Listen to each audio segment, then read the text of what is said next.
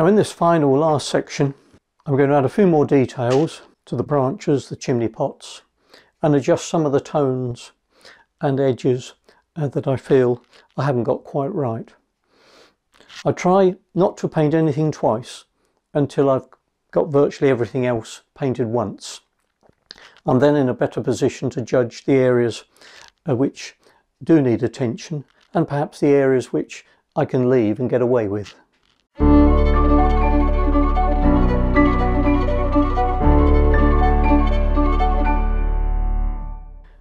Now we'll start at the top. We'll just do these chimney pots first.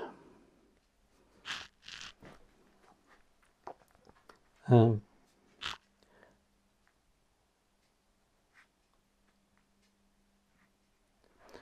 then we'll put a little bit of dark with thicker paint, almost straight out the tube, on the right hand side.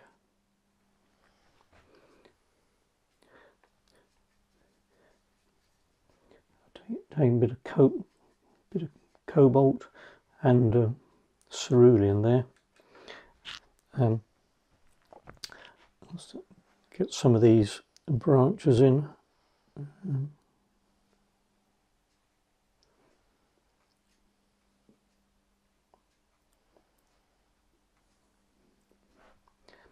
Now I haven't really got the side of this dark enough, so I'm going to just go down here and darken that, and then with a damp brush just soften the edge.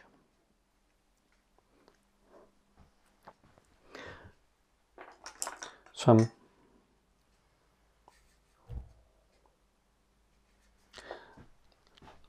little branches here,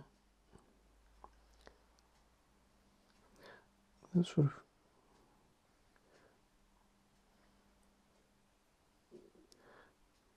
just add to the liveliness of it. Then we've got these branches coming up.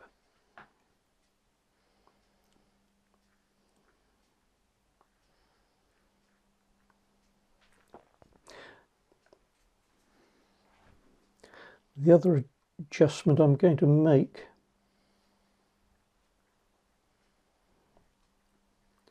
is I don't think I got the shaded side of these quite dark enough. If you remember, that was one of the first things I did, and it's always difficult to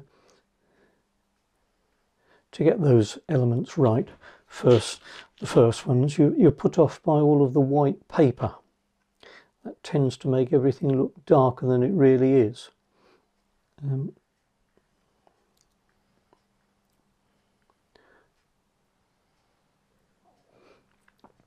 a little bit of overpainting there, essentially.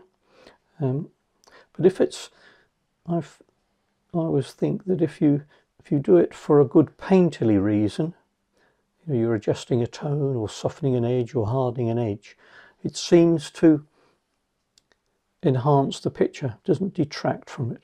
But if you go back just for the sake of tidying it up, straightening out an edge or a wobbly edge, you smooth everything out and you miss take out all the guts of the picture.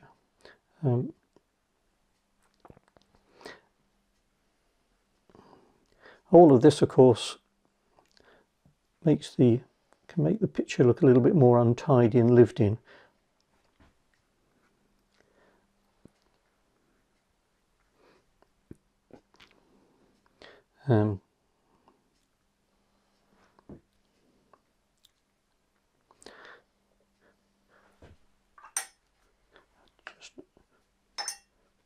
Picket fence is sort of worrying me a bit. I think what I'll do is I'll just put a little bit of a shadow across it there, because it's a change. I've made it into a white picket fence when it was dark. Just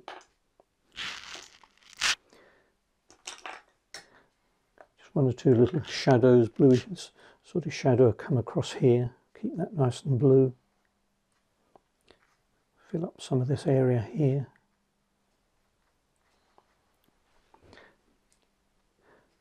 Cadmium yellow and cadmium lemon, those together, they're fairly opaque, so you can actually lighten, put a bit of viridian with it, just see if it will work, to pick out some of the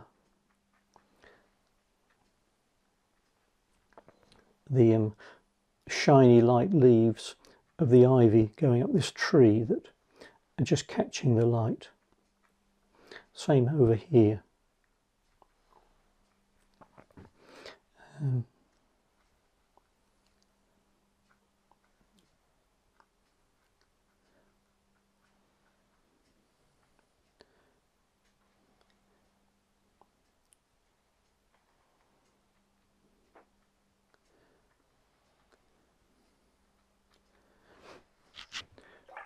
And the other thing I'm going to do is really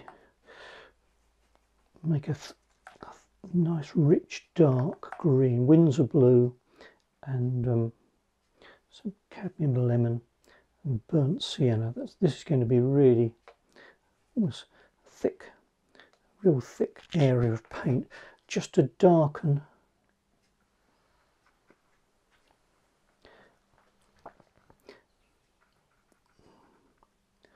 if you do this sort of over painting, it's very important that it joins on to the rest of the picture.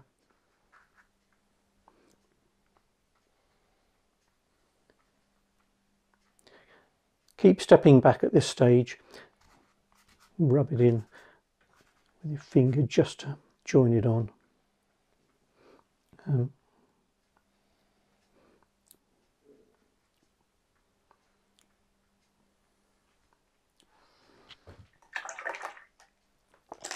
Few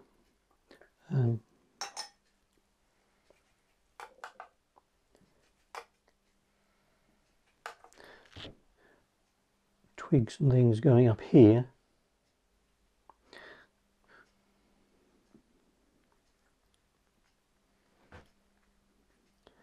And I'll also scratch some of these out, actually, I think.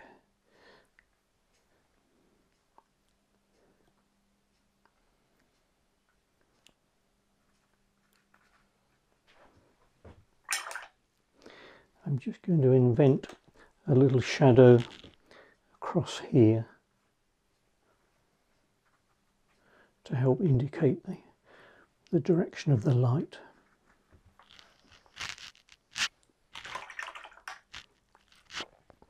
And then finally, with my little sharp knife, scratch one or two branches out.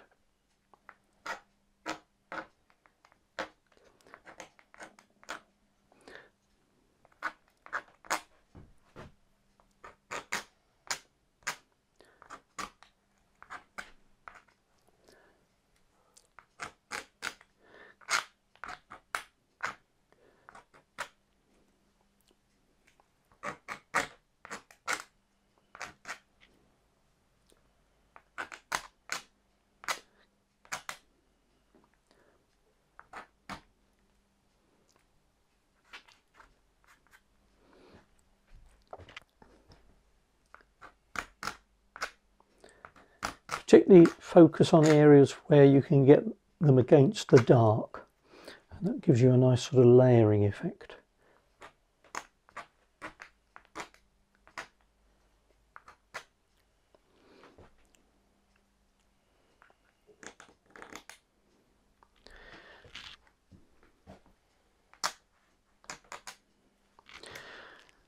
I think we'll stop there.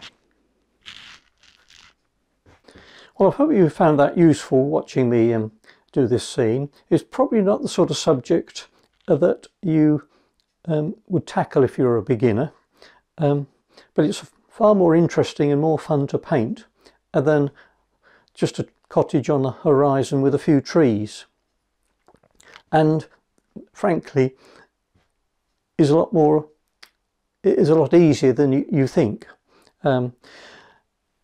if you go about it in the right way. And essentially all I've done is painted each area once and had to put up with whatever mark I've made, despite the errors. And I haven't changed anything and fiddled about with it probably until those last few moments, when I'm trying to, in a sense, untidy up the picture, make it look a little bit more lived in, to get a sense of the tangled foliage of this cottage, or tangled foliage in front of this cottage. Well, thanks for watching.